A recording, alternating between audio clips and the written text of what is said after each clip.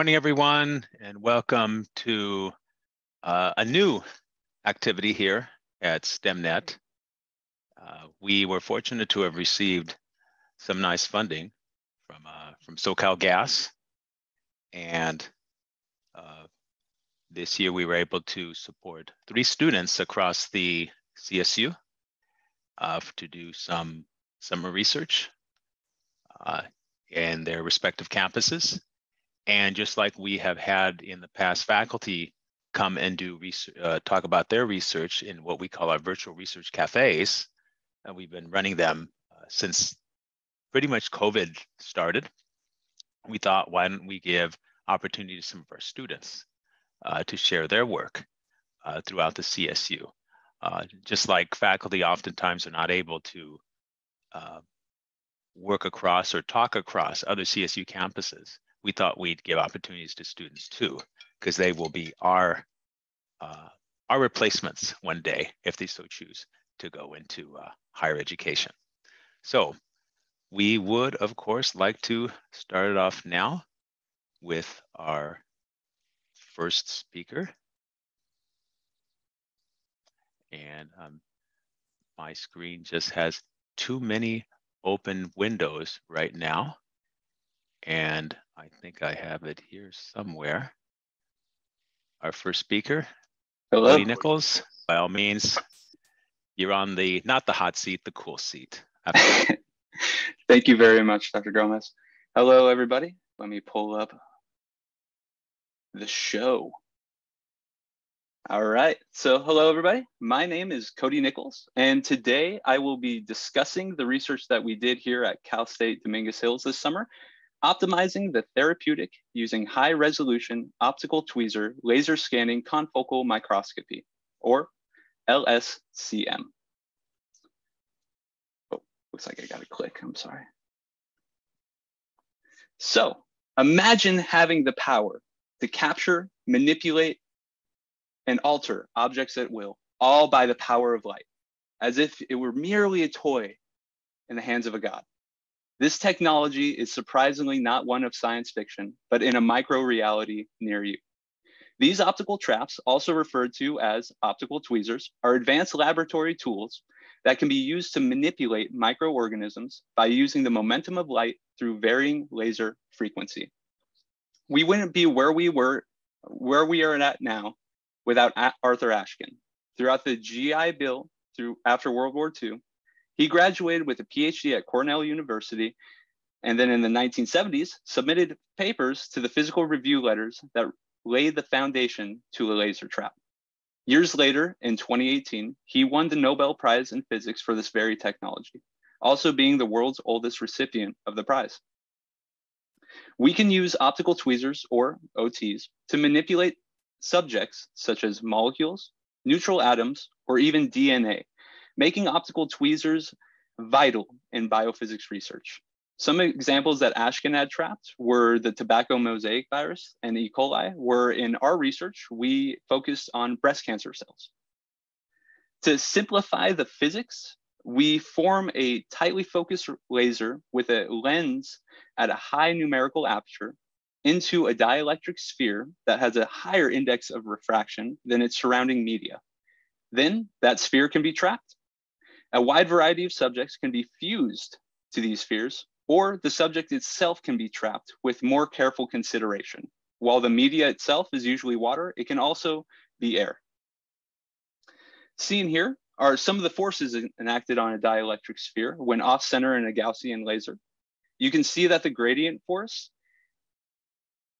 recenters the bead with the help of the lens. And when in the beam waste, the gradient force is in balance with the scattering force. And this is all just from the momentum of light. In this second image here are just some force momentum reactions of the laser, showing that if we were to displace the sphere, it always snaps back in the beam waste, just kind of like a rubber band. So throughout the summer, we have been building a trap here in the biophysics lab. At the forefront is an 8-watt pulse laser firing in 10 nanosecond pulses, emitting 20 joules a second. The output wavelength of interest is 1064 nanometers, exiting at 4 millimeter beam diameter. we split and dump the additional 732 nanometer beam into the beam dump just adjacent to it. These dichroic mirrors are specially made to sustain the energy of the laser while also redirecting the beam. Polarizers allow us to dump some of the energy of the laser as well, because 8 watts is just a little bit too much for biological samples. We also have a beam expander here, which approximately expands our beam diameter to 20 millimeters. And then we have some lenses. These lenses are used to adjust the beam waist of our laser. We plan on placing the beam waist inside of our confocal microscope, so that way we can trap some biological samples of our own. The confocal microscope allows us to take 3-dimensional imaging of our samples, as well as being able to capture refractive index as well. The live feed will be connected from the microscope, will be connected into a computer where we'll be able to manipulate and move everything just from the computer itself. Here is just an early test image just to show you the cool electric green color of the 732 nanometer laser that we dumped. This was just an early test run of the laser, but I thought it would be a cool addition. On the right-hand side is the confocal microscope itself, where in the future we will trap, manipulate, and analyze some biological samples. Throughout the summer, we had some trial and error through the assembly, and the trap has unfortunately not yet been accomplished here at our biophysics lab. So during the construction of the lab, we took some data from our sister lab at Middle Tennessee State University. The setup seen to the right is very similar to the one that we are setting up here at Cal State Dominguez Hills.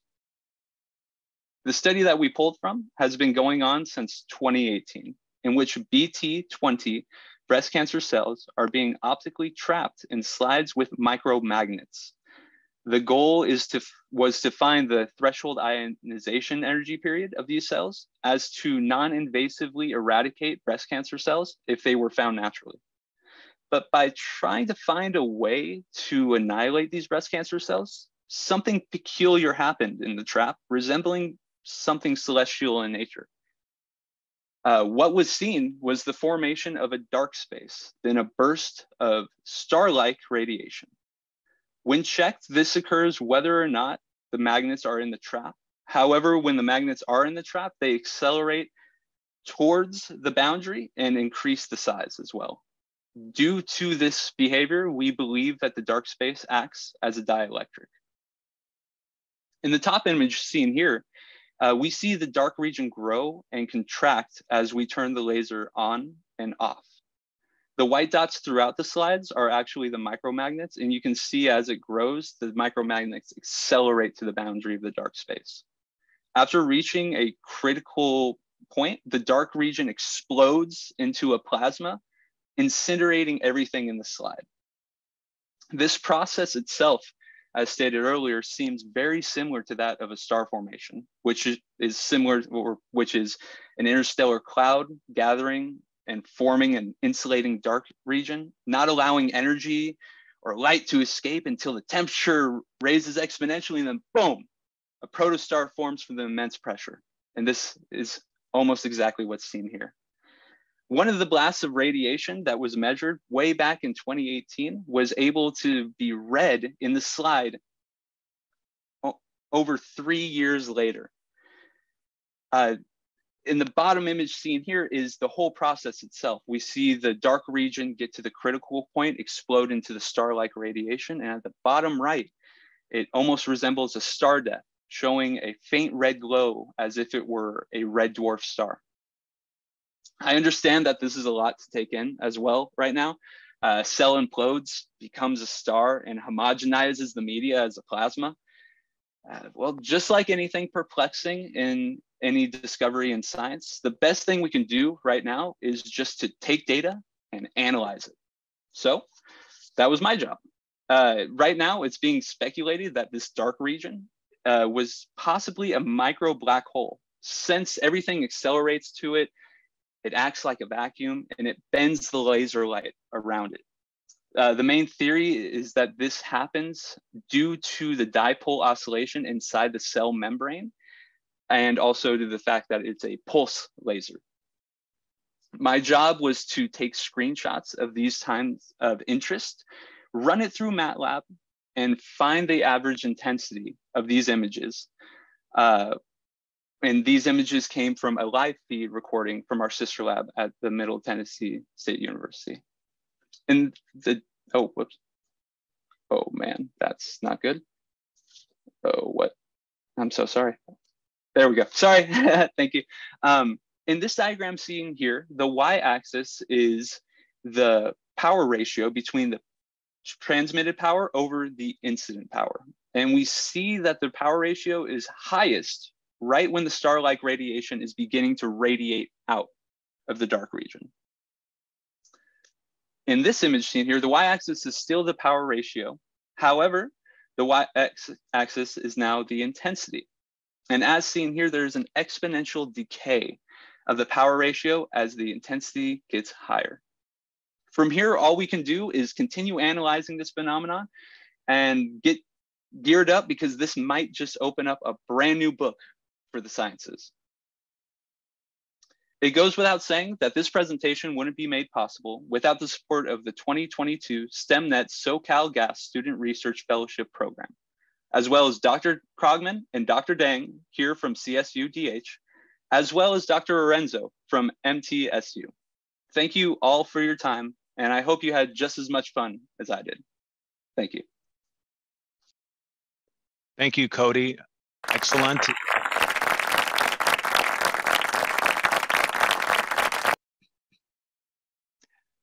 We have a standing room only crowd today for you, Cody. Great presentation. You certainly make, not that it isn't, you make your research sound very, very exciting. You have a lot of enthusiasm. Great, thank you. Our next speaker is Connor Bartholomew from Cal State Fullerton. Connor. Hello, everyone. Let me share my screen.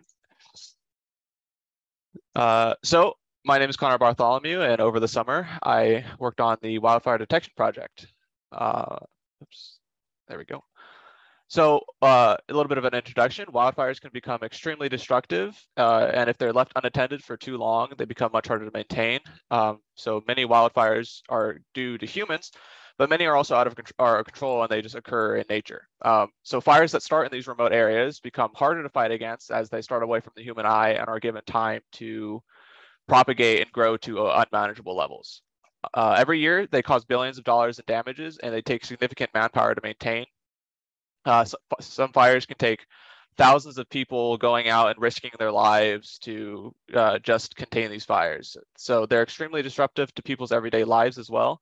They create very high stress situations with evacuation orders, and people may lose their homes or their jobs. It creates very, very difficult situations. And as climate change continues to occur, these wildfires will only become more frequent and more destructive. So some statistics. In 2021 alone, there were roughly 59,000 different fires that burned 7.1 million acres across the United States. And California has it especially bad when it comes to wildfires due to our long droughts and high levels of vegetation, which create very dry conditions. So in California, 2.2 million of those 7.1 million acres were burned, which is roughly 31.3% of the total acres burned across the United States. And just to suppress the fires in 2021, it costed nearly $4.4 billion. So that doesn't include damages. That is just the manpower and resources being expended to suppress these fires. So there's a very real need for fast, reliable detection of these fires so that their impact can be mitigated. So some detection efforts that are happening all over the planet. There's companies and individuals that are working together on their own wildfire detection. And here in California, we have Alert Wildfire. So Alert Wildfire was invented by Graham Kent at the University of Nevada, Reno. It is, there are now 3 universities that are working together: the University of Nevada, Reno, the University of Oregon, and the University of California, San Diego. So Alert Wildfire is a network of fire cameras that allow firefighters to monitor remote areas and verify the existence of fires. So on their phones or computers, they can go to the Alert Wildfire website and look through the eyes of the camera themselves and zoom in and see if there's a fire going on in the area. There's over 700 cameras that are monitoring across 6 different states, and 300 of those cameras are in California. However, this has a couple of downsides, as these cameras are quite expensive to manufacture, and it requires teams to go out to these locations and build the towers themselves. And it also still requires human verification. Like in the bottom right corner, you see a fire tower. Like normal fire tower is how people used to have to go out into these remote locations themselves and monitor for fires. It can now be done from the safety of their home with Alert Wildfire.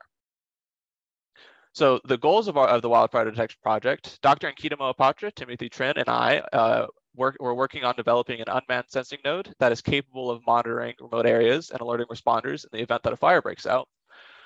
So using the ESP32, we configured both the PMS5003 and BME280 to collect our data. And then using MQTT, we publish that data over the internet and to be collected by a separate device. And this is ideal since the node will be low cost and it will be pre-built, so it will be quick to set up out in these remote locations. So why are we using the ESP32? Specifically, we're using the ESP32 S3 Room-1. It's an Extensa 32-bit LX7 CPU that runs up to 240 megahertz, and it has 2 cores, Core 0, which is the Pro CPU, and Core 1, which is the application CPU. It's low cost, low power. It's a low cost, low power board that has many different peripherals and other components all on the board itself, including SPI, I2C, ADC, UART. It also has Wi-Fi and Bluetooth capabilities. There's 45 GPIOs, so general purpose inputs outputs, which are essential for all of the sensors and external components that we're configuring. And it has 8 megabytes of flash memory, which is plenty enough for any code that we're writing to the board. So the sensors that we're using the PMS5003 air quality sensor by Plantower. It's used to sense concentration of particulates in the air, so particulate matter, PM1.0, PM2.5, and PM10, which is obviously good for smoke. So if fires create a lot of smoke, it sucks in that smoke and it outputs just how much is in the air. We're also using the BME280, which is a humidity sensor by Bosch. It's used to sense temperature, humidity, and barometric pressure. What is MQTT? Stands for Message Queuing Telemetry Transport. So the MQ, it's a lightweight messaging protocol that's optimized for low bandwidth, and it's capable of sending data between devices. So device-to-device communication. In our case, we're sending data from our ESP32 to a separate PC or a laptop. And some key terms: broker. So a broker is essentially a server that receives the messages being sent to it and then distributes them out to whoever is trying to access them. So a client is anything that is connecting to the broker. So the sensing node and the receiving device are both clients connecting to the MQTT broker. And then a topic is a place where the data is being sent to within the MQTT broker. As you can see, the sensing node is publishing to the topic data in the MQTT broker. And a publisher is anything that's sending data to the broker under a topic. And then a subscriber would then subscribe to that topic, and then the broker sends out that data to the subscribed device. So, and some cool things about MQTT is that you can have multiple receiving devices set up to the same topic. So you could have a computer, a laptop, or even a phone all connected to the same, all subscribing to the same topic, and they would all receive the data from the sensing node. And then you can even have multiple sensing nodes set up and publishing to the same topic, and then those receiving devices will receive all of that data that is being sent to it. And then, of course, you can also send data to individual topics. And then, so as you can see, we have, it's publishing the data, topic data 1, topic data 2, topic data 3, and then the receiving devices are subscribing to each individual topic, so they would be receiving the data then. So our data, so in our data, or for our code, we create 2 tasks, one to initialize the sensor and another to generate data, or to initialize the sensors and generate data, and another to send the data through MQTT. So that's what you see in the flowchart here. It starts the program, it generates a task called, creates a task called generate reading, and that task initializes the BME280 on I2C and PMS5003 on UART, where it then generates the sensor data and sends the data to the queue. And then another task is created called MQTT publication, where it starts the Wi-Fi on the board, and then it checks if the sensor data has received, or if the queue has received anything, or has received any sensor data. And if it has, then it publishes that data to the topic it subscribes to, and if it hasn't, then it just waits until it does. So that in the picture in the middle there, you can see the sample output in our terminal. So the sensors are generating the following data from our tasks, or from the generate reading task. And then the MQTT publication task picks that up, connects to the client, and then it sends the data out it subscribes to the client and then publishes that data. And it continues to do that. And then using Python, I created a receiver that subscribes to our topic, and it places all of the data that's being received into a CSV file, which is what you see down in the bottom picture. It's connecting to the MQTT broker, so it's subscribing to the client, or subscribing to the topic, and it receives the following data from the broker, and then it would place it into a CSV file. And then using Python, I also created code to read from the CSV files and plot their data among their separate categories. And we ran some small tests with our sensors to observe how quickly they reacted to changes in the environment. So that's what you see on the right there.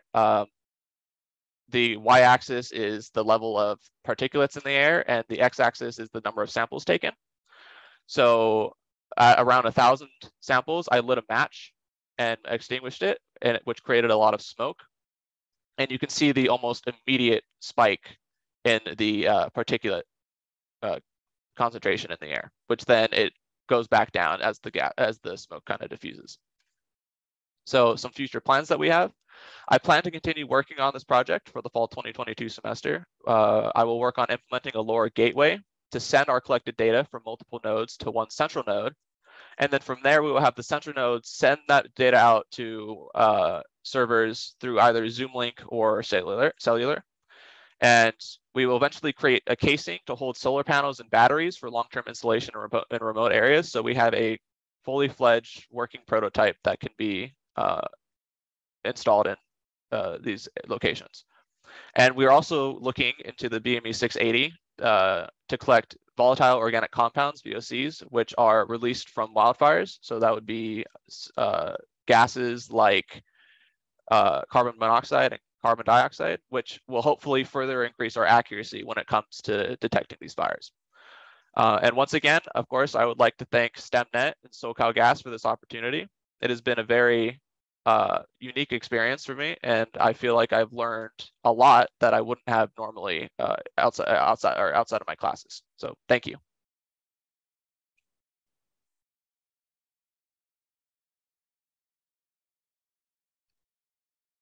Thank you, Connor. Very, very interesting talk, and certainly given the issues we have here in the state of California with fire, it's very apropos for all of us to hear about this. So thank you very much. Our next speaker is Justin Self from Cal Poly SLO. Justin. Hey, everybody. Just want to say thank you for the opportunity, and I'm excited to present this research today. So I am a third-year student at Cal Poly San Luis Obispo. I transferred in from a community college, and I started working right away on research. I was really excited to do something additional to my coursework that I didn't want to do too much, but I did want to do something. So I found out about research, and so I am the only student working on this project right now, but I am, my advisor is Dr. Nadej Hirmat, and our title, I'm just going to go down our title here real quick so that it's not too wordy here. So, and also, by the way, my assumption is that the audience is from a wide range of technical or non-technical background, and so I'm going to try to keep it somewhere in the middle and somewhat balanced. So just bear with me here. So, virtual aperture multispectral imaging. Essentially, what we're doing here, you can see there's an image on the right of this kind of cool-looking modern aircraft. Basically, what we're doing is we want to take these drones, if you will, and I want to have them fly maximum distance apart, as far as I can get them to fly apart, looking up into the upper atmosphere and watching reentry, either debris, orbital debris, or I'm targeting CubeSats. I'm talking small satellites that are on their way down. So that's the virtual aperture. Virtual aperture means you take something and you put these two cameras essentially really, really far apart. Later, we're going to stitch the images together, and hopefully we're going to get a resolution that is going to be better than each one of those can be by themselves. We'll stitch them together post-production and get a really good image from two objects. So that's virtual aperture. Multispectral imaging means we're going to do infrared. You might have seen some pictures from Hubble Space Telescope or some of these other space telescopes where they get images not just in the visible spectrum, but also in X-ray or in infrared in some cases. So we're going to do the same thing.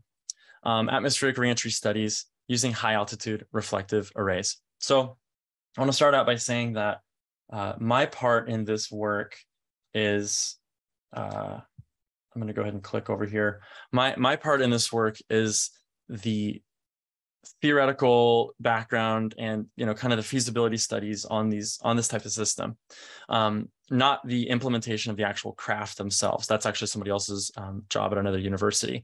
So what I want to show with this slide is on the right side, you see just a paper. So this is a paper that Dr. Hirmat and I are working on.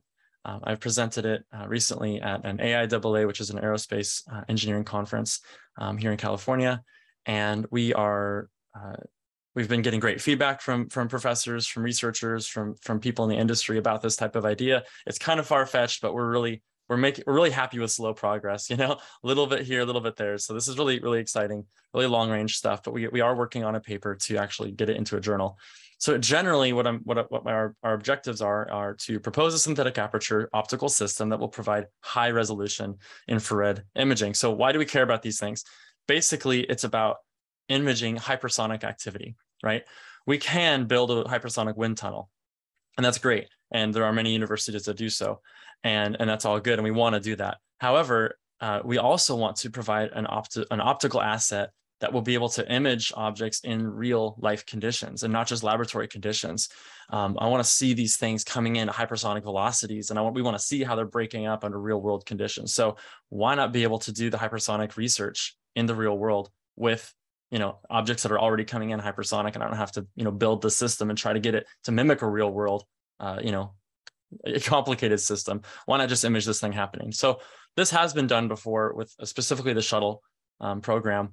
But a lot of the data out there is classified and is not open for public domain. So what I'm doing is we're kind of doing it from the ground up. But I do have a staff advisor, a former faculty advisor who I'll acknowledge at the end, but he worked with the Naval Research Laboratory for 30-something odd years.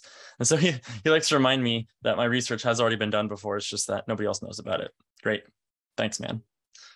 So essentially the main point of the paper was that if we fly these things at a distance of like 19,000 kilometers, which is between Japan and off the west coast of the United States, which is where these things will be flying. If we can do that, we're going to have a ridiculous, powerful resolution. So basically the paper just points that out, and we go through the math in the paper and say, hey, if this thing could work, we would actually produce really high resolution imaging. And so again, that was a really simplified paper, really high level view of the situation. So that leads us to summer, okay? Now I want to start asking some more realistic questions. And okay, sure, 19,000 kilometers looks like it would work really far out, but what about all the other like million details of this project? So I'm just starting to go down the line and ask some more realistic questions. So the first question was, what is the maximum distance that the high altitude FLTs, that's the name of the little drones, can be from each other and still observe the same reentry event at the same time? And so the basic idea is that the Earth has a horizon, right? And when I draw a line and I say 19,000 kilometers, in reality, there's a horizon, there's a curvature. So we take into account the curvature, we do the math, and unfortunately, they can't be infinitely far apart. Too bad. We'd have infinite resolution. It'd be awesome. But basically, what it shows is that at the flight altitudes that we're talking about, we have a field of view that's roughly, and I have it here, between 1,250 kilometers and 2,500 kilometers. So right there, it cuts our initial guess down quite a bit. And so this is all in preparation for actually building something with real sensors. So great. But the object is coming down, right? this thing is changing with time. So how do I handle that? It's not just one distance. I have to understand the whole system and how the curvature and the spinning and the moving object. And so it's all this crazy stuff. So one bite at a time, right? So my second question is, how does velocity and position change during a reentry event? And so this is the question that I really sought out to answer throughout this summer's research. So very similar to Cody, where you're using MATLAB, and also like Connor, where he's developing his own code, I basically did the same thing. I used MATLAB to create my own code to model a CubeSat reentry system. So think of it like this: like if you're going to skip a rock across the top of a pond, if you throw it too fast, you're going to skip, boom, boom, right? It's going to skip across the top, and it's just going to keep going until it loses its momentum and it will drop. So that's the idea with a skipping object in Earth's atmosphere. We can try to image those, but what we're focusing on is the objects that actually come straight down and just burn right up like a fireball. So that would be like you throw the rock into the water, trying to skip it, but you don't give it enough velocity. And so it just bloop, total fail. Well, that's the same thing with an object coming in from space at a high velocity, and it comes into the atmosphere with such a high angle that it just burns the thing up. That's what I'm focusing on, okay? And so what I created was this plot. And this makes intuitive sense, but it needs validation. All I want you to take away from this plot is the fact that height on the y-axis starts out at our test height. I'm saying, okay, 120,000 meters or 120 km, great. It starts out there, which is good, and then it ends lower, right? It goes on a curve. And so as time goes on, it goes down. That's a good thing. Like, that's a gut check for me. I'm like, okay, the code seems to be kind of working, right? It's going down. So that's where I am. There's a 0 line in the middle. You see that would show the surface of the Earth. So you can tell that my code doesn't care about that. It just keeps running this thing down and it goes to the center of the Earth. Again, we're at the beginning of this thing. My next step on this is to validate the data. I actually want to run this against some real CubeSat reentry data to see how close I am. So you'll see that kind of as a theme on this project. This next plot is the same thing. I just want you to look at the red line going from the left to the right. That's the velocity. So again, this is a good thing, right? We see velocity going up at a linear rate. And then at some point, you see about the 700 second mark, it is also increasing, but at a lower rate. That's when the CubeSat theoretically hits a thicker part of Earth's atmosphere. So again, I'm encouraged because it looks like the code seems to be modeling a real world situation.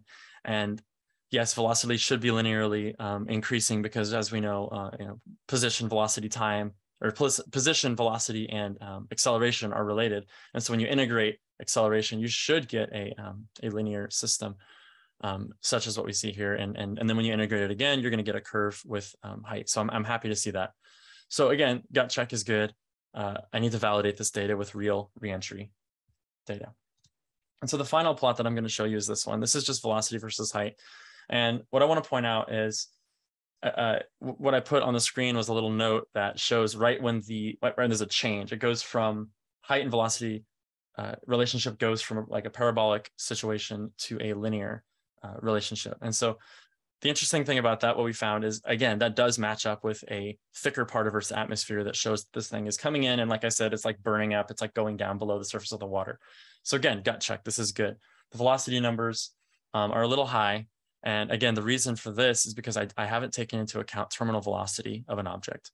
So this code just basically assumes that this CubeSat is perfect. It's not going to burn up. It's not tumbling. Nothing's happening. And it just comes in and it just keeps accelerating. And there's no, I mean, I do take into account drag, but I don't take into account terminal velocity. So the next iteration of my code will include terminal velocity, which basically says that as the force due to drag is equal to the force of caused by the acceleration of the Earth's gravitational field. Once they equal each other, I'm not going to have any more acceleration. This thing is going to have a flat line on the velocity.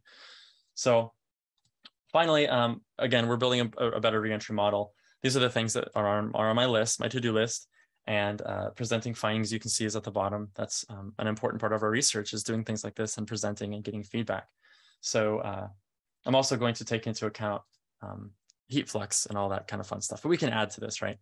That's the idea here. So I do want to acknowledge Dr. Nandish Hirmat and the Cal Poly Aerospace Engineering Department. I want to highlight Professor Greg Adams. He has been a tremendous help for this entire time with all of his experience. And I'm so thankful to the SoCalGas Research Fellowship. This is awesome. This has provided me the opportunity to cut back at work and focus on this type of research. So I'm really thankful for that. I'm also part of the Engaged Scholarship Program and the LSAM Scholarship Program. Also, I'm so thankful. And I also wanted to mention that I do have a grant with the National Science Foundation. And so you're welcome to email me. Hope that was interesting. And I would like to hear from some of you soon.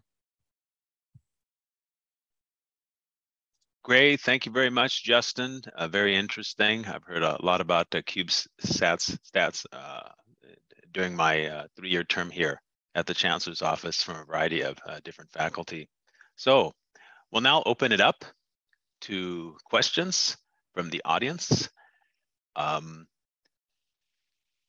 Anybody who would like to ask a question, and that is not limited to the speakers can also ask questions of each other if you want, but just either raise your hand or unmute yourself or show your face, whatever you want, and go to it. So thanks, Frank. I really appreciate this. First of all, I just want to say awesome job, the three of you. I'm so glad that you're engaging in science, and this is a wonderful program to highlight what the different CSU campuses and their students are doing. I don't have a specific, well, I do kind of have a specific question, but Cody, we are looking into applying for a grant to get a laser scanning confocal microscope here on campus. And we just literally, Allison, who works in the dean's office with me, just sent out an email to a variety of faculty members that might be interested in this. Are you currently in the stages of setting that up and building it on your campus? And if so, what are some pitfalls or what are some successes, or because you did mention the Middle Tennessee connection, and just if you could say a few words about that, I would really appreciate it. Yeah, of course. So throughout the summer, we've been building this trap. Actually, a little bit before the summer, we were doing a little bit of the trap building in the fall. But some major things that we came across were sometimes we would say buy a part from Thor Labs, right? And they would give us the lens holder and what have you, but it wouldn't come with something to hold the lens holder.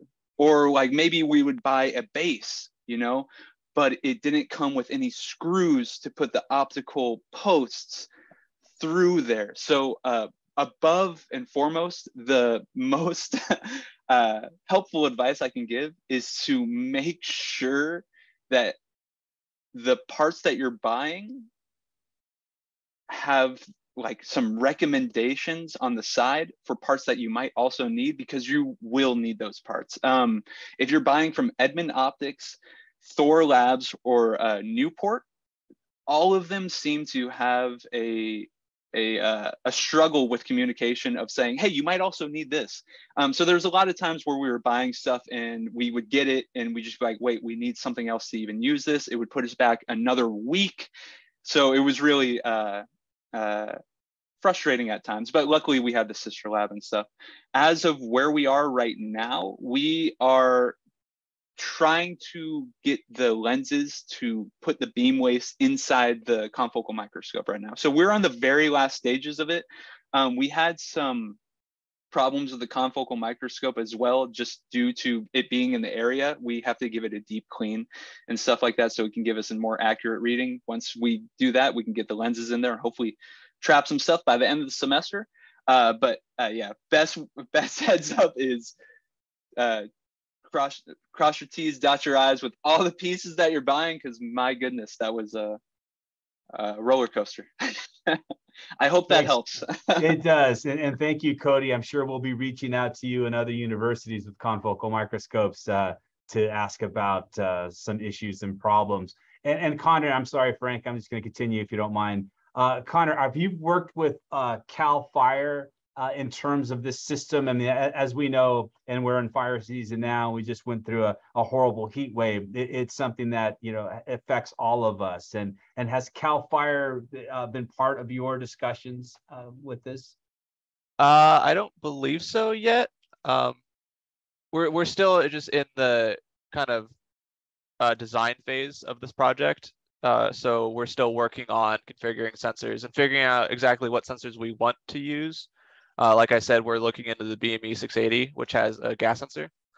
And we just have to play around with it and just figure out what works best for us. we also, and we have to figure out the power usage and everything. I don't believe we've worked with CAL FIRE yet, but we might in the future. We'll just have to see how the project continues. Yeah, thank you, because that's of course the implementation phase, right? To make it real, to make it happen, to make all the hard work that you've done, both theoretically and through coding, and it's really important work. And Justin, the same goes for you. I mean, it's just like the re-entry problem is a major problem for a variety of things, and not just the aerospace industry, but just things out in the in space coming into Earth's atmosphere as it is. Now, you've been working on a theoretical level. Are you working with folks that are implementing these some of the models that you're developing? Yeah, so I didn't mention that in the presentation, but this whole idea is actually a piggyback off of a current project called the Glitter Belt.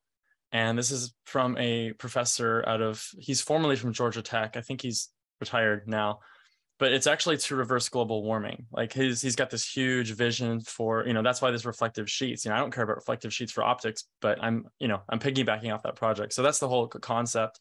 So kind of, yes, the answer is yes through that avenue. And yes, this is definitely a multidisciplinary work. At this point, though, it's mostly theoretical on my end to come up, we're working on the concepts, working on the feasibilities. We are going to start building some test models and stuff like that. But yeah, the answer is sort of, and we're building towards that. But definitely through the connection of our friend out of Georgia Tech. Excellent. Yeah, thank you, the three of you. You made my Friday. Awesome stuff. Great. We have a question, a couple questions actually from somebody from SLO. And the first question is oftentimes asked. The second question is not often asked from Dr. Jane Lure there. What recommendations do you have to research mentors based on your experience? It'd be interesting to hear what advice students can give to people that are mentoring them rather than, students the other way. This goes to all three of you.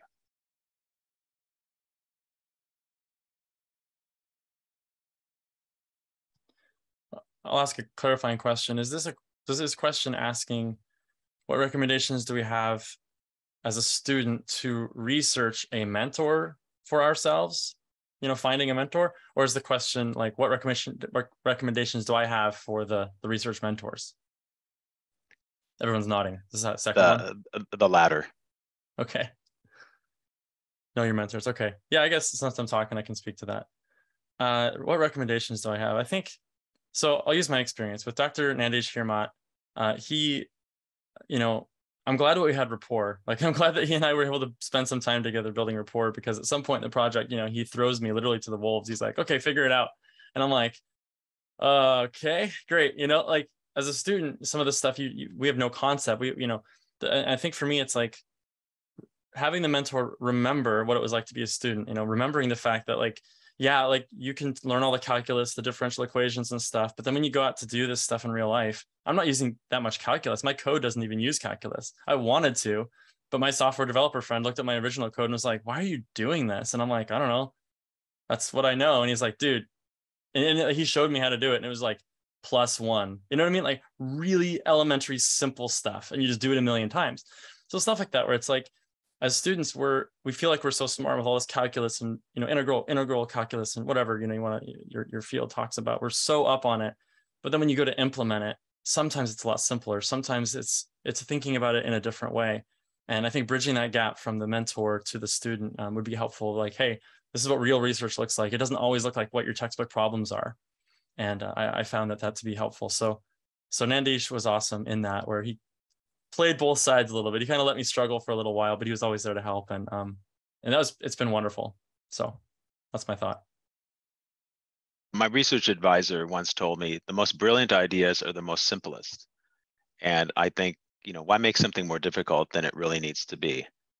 So when you said, I don't need to use calculus, it's just +1, 1 and 1 is 2. I mean, you want to, the easiest route is the one should choose. How about you, Cody or Connor? Any comments? Yeah, I mean, honestly, I would agree with Justin. Sometimes, you know, you as you would say, you build a rapport, you get thrown to the wolves, and then you get a separate perspective, and then you realize maybe it doesn't need to be this hard. You know, work smarter, not harder, right? So I would say maybe the same, just an increased awareness perspective. Just always remember where you came from, because as you build knowledge, it's always important to humble yourselves, because sometimes we can make too much of something that could be simpler, like why do an impossible integral when you could do a +1 for Justin's example.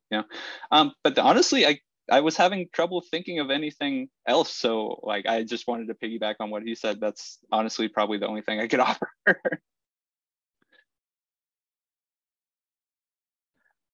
So I would probably chime in. I would say communicate with your student. When I initially started this project, I started this project last semester in around March. And when I started, I was kind of just running around in circles, not really working on anything because I didn't know what to do.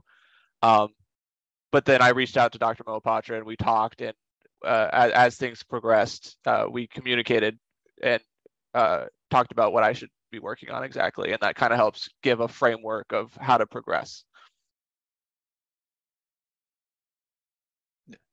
That's great. You know, in the CSU, you know, we always pride ourselves on being a lot different than say some other systems. And instead of looking at you know, the glass half empty and this deficit model, you know, what are the cultural positive capital that students bring to the table that can be integrated in their learning experience? And it's a two-way street that, yes, students are learning from their mentors and in the classroom the same thing, but a lot of faculty need to be taught too by students, because it's been a long time since they were students. And sometimes those that do not keep up on pedagogical changes, I'm not saying they have to, you know, do TikTok on the side, but I think you go where I'm saying, okay? Any more questions?